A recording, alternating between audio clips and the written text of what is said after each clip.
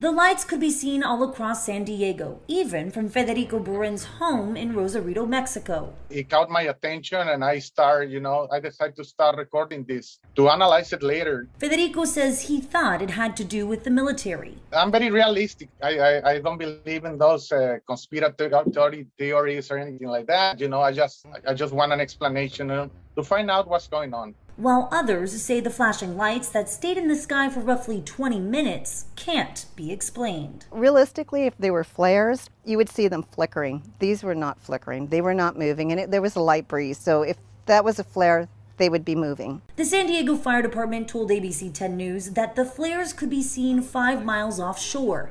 They believe the orange glow was flares. The Coast Guard told ABC 10 News they believe the Navy was conducting flare training with expired flares. A Coast Guard spokesperson said the reason the flares stayed in the sky is so that distress signals can be seen. However, ABC 10 News is still awaiting confirmation from the Navy to make sure this phenomenon was just an earthly coincidence. I felt, awesome that we got to be able to see it, whatever it was. Sophia Hernandez, ABC 10 News. Hey, what's good, guys? It's your friend Malachi here. So today we'll cover what are these lights in San Diego and popping up all over the world. These floating lights, are they UFOs? Is it Project Bluebeam? Is it just holograms? I can tell you this. I've seen over 200 dreams come true, all glory to God. He will reveal revelation, insight, the truth to his friends, to his people. He pours out all his spirit on all flesh in these last days. We're all seeing a lot of the same things. That's why you need Jesus Christ. We need him to cleanse us of our sins, but he also will show you the truth and remove the scales from your eyes and ears, so that you know the truth. He'll give you his Holy Spirit to live inside of you, the Holy Spirit of truth. Repent and be baptized in the name of Jesus Christ, and you'll receive the Holy Ghost, and it's for the forgiveness of sins. He'll forgive you no matter what you've done. So anyways, these lights are from the fallen angels. They have these technologies for many, many, many years, thousands of years. They have UFO technology. They're going to come in and say that there are brethren, are the ascended masters.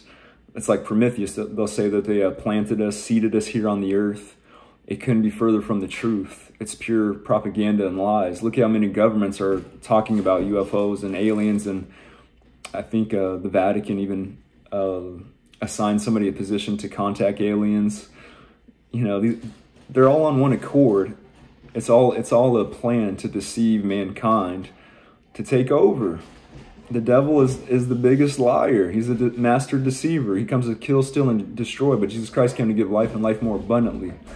So there's going to be a ton of UFOs in the skies one day, in all the cities, just kind of like Independence Day, the predictive programming through Hollywood, many movies. They're not your friends. They're not your friends. Make sure you come to Jesus Christ. He'll show you the truth. These are fallen angels that can shapeshift.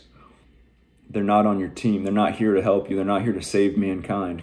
Quite the contrary. So don't be fooled by all this news coming out. They're going to do miracles, signs, and wonders. They're going to have amazing technologies. Get right with God. He'll show you the truth. I love you. God bless you.